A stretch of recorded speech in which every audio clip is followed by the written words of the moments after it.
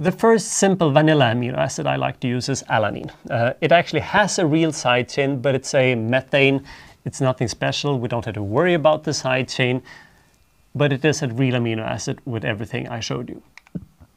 Glycine then. Glycine is even simpler. Yes, it is, but there's one complication with glycine. It's not really a complication, but do you see that the side chain here is just a hydrogen? So it has two hydrogens, and that means that glycine is actually not chiral. There is no L and D forms of glycine because that requires 4 different bonds here.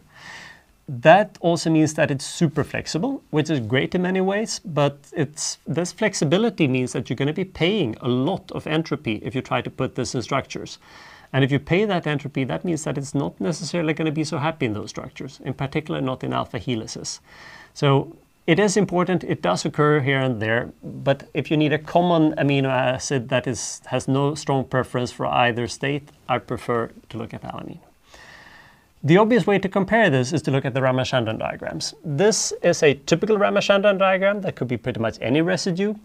And in that case, alanine is a great example. Do you see that you have those 2 big regions and maybe a small region that corresponded to that extra helix? This one is glycine. There are many more regions where the glycine can exist in the sense that there are not too many stereoclashes.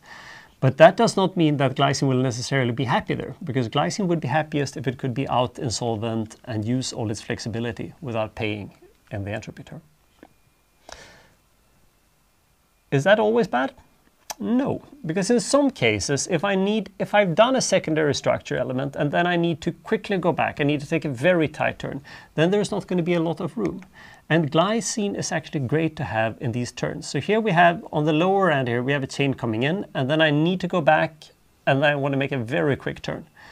But this would mean that the side chain here would be pointing inwards to the turn. So for larger amino acids here, I would need to make this turn larger.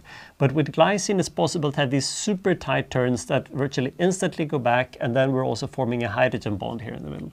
So glycine, when I see glycine in a structure, in a sequence, it can actually be an indication that we might have a turn there. And a long time ago, this was used to predict turns in secondary structures.